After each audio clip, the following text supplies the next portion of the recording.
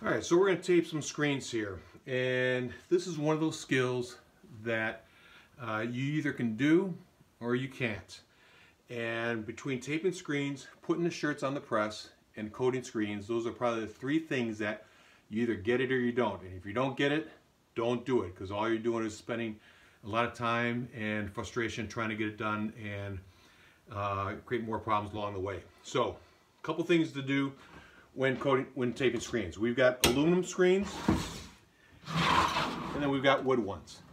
If you're starting out and you've never done this before, practice on the wood. Wood is much easier. This tape is really sticky to the aluminum, and it's going to catch and make things much harder. So when we tape screens, the reason we do this is to keep ink from flowing around the outside and getting into the garment while we're printing. We don't want that to happen.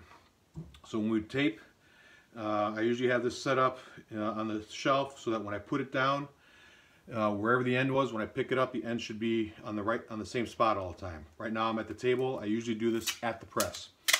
So I'm going to measure out and go just a little bit longer, or at least this distance of the length of the screen. Trim it. And I'm going to lay this down. I can either lay it on the screen or the frame, doesn't matter, as long as I am covering both surfaces. And when I do this, I want to lay this in here so that I don't have veins all over the place. This right here works fine. I've got it up on the frame. I've got it covering the emulsion so that nothing's going to leak out in between. If I have a lot of veins coming in here when I tape this, it's going to create a problem. Those veins start to collect ink and they ooze their way out, so they come out the back side and get on the shirt.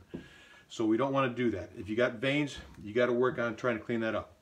So I'm going to do the other side here, same thing, measure it out. I like cutting instead of using my teeth to rip it. I think it's more precise. Lay it on the screen.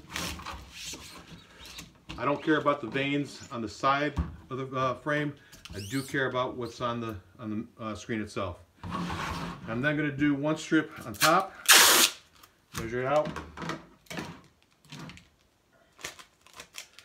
And make sure it's on the screen. Press it in. I got to make sure these corners are down tight. If I have a shallow curve here on these corners, the squeegee is going to catch it and it's going to pull it off. And that is a nightmare. I'm going to do this on top and bottom. Alright, so a couple things I want to make sure I've done that's important when taping these screens. I got to make sure all the edges are covered. I got to make sure it's on the frame. I want the top and bottom to be done last. If I don't, and I put the sides on first, it's going to catch the sides and roll them back. The automatic press is a little more finicky.